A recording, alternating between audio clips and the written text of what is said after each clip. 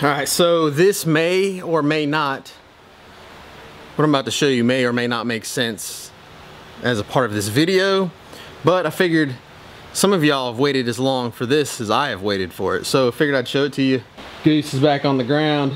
Obviously there's no front clip. There's some things I need to do.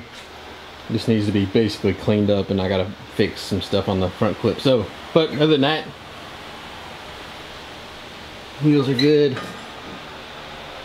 Kind of clean. The windshield's not in permanently. This is the broke one that came out of the bibster.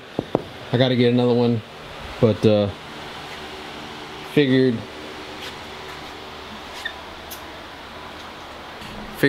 we could see if this bad boy will move under its own power for the first time and actually get outside in the sun.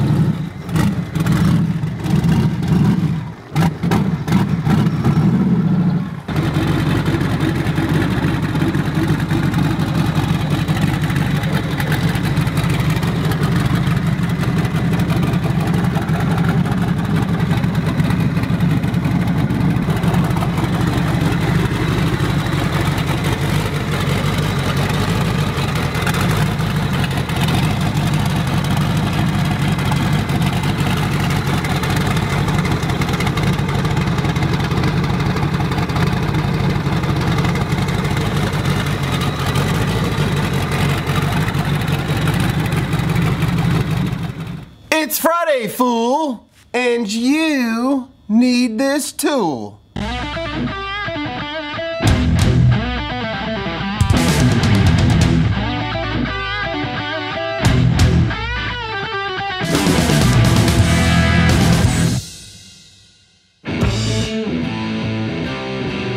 Welcome back to another glorious episode of It's Friday, fool, you need this tool. My name is Kyle Voss.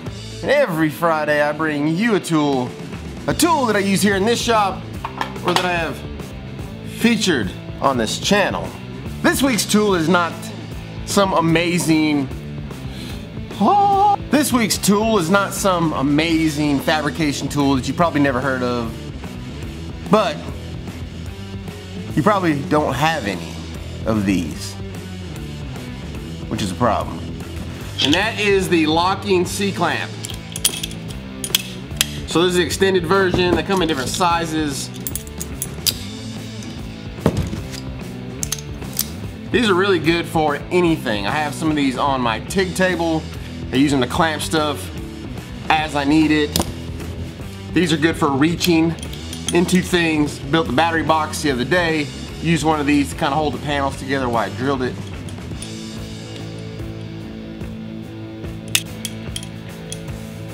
Like I said, the locking C-clamp is probably nothing you didn't know of, but I would probably bet that you guys don't have too many of these bad boys.